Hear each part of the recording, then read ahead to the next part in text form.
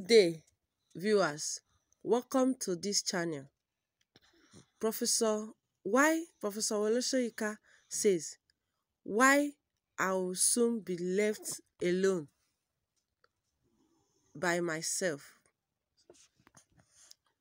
Professor Wole has said very soon he would be left alone by himself, given the rate at which many enumerously as hate of certain ethnic groups to him. The Nobel laureate made his statement at the public exchange tag Isheshe, Smackland, and other markets of the mind, which held at Freedom Park, Lagos on Friday, 25th August 2023. Your Yoruba brother were weeping ethnicity to continue to join the wealth of a state they did not belong. You never commend their action when they refuse the ethnic line and to win election.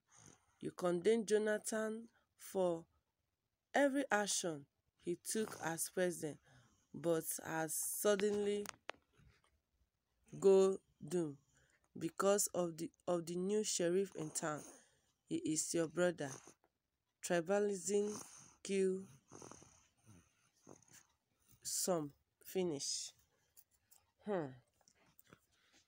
My listeners, looking at this, Professor Wole was known to be a professor who stands for the truth. Every time he's interested in the matters or affairs that pertain to our country, Nigeria, he always make his support and is ready to speak the truth at all times. But here, it's as if it's being stamped. It's as if it's being rejected. It's as if many people are now backing him because he always stands for the truth. And he has said that even if I'm left alone, I am going to do nothing than to stand for the truth.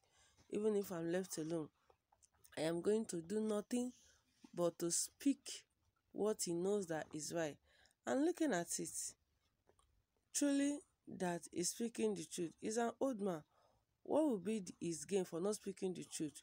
Because an adage say that what an elder sees sitting down, when a young person stand up to look at it, he won't even see it at all. So I believe that some of the history of our nation, Nigeria, is in our professor's hand, and he knows the beginning from the end. He knows the left from the right. I'm not saying that he is 100% right, but here in this case, I believe that he can be making a fact. It might not be 100% truth, but the truth must be told. And I believe that there are still some trace of truth in his facts. So all we need to do is to just believe some of the things he said, or make our proper findings to find out that is this man saying the truth, is he standing for the truth?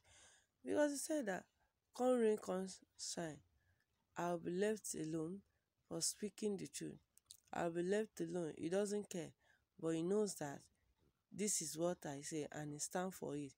And come to think of it, he has written so many books and he has experienced life. Because there are some that are saying that is into tribalism, is partial. So he supports some, he supports Yoruba, but why he condemn Igbos. But I don't believe so in this story, because sometimes he can also speak in favor of the Igbos. And come to think of it, Nigeria is not for Igbos or is only for Yoruba. It's for everybody. Nigeria is for both, comprises of major three ethnic groups: the Hausa, the Igbos, and the Yoruba. So we are supposed to be brothers and work in accord as one to achieve one goal, because in unity we stand and in division we fall. So my listeners, I would like you to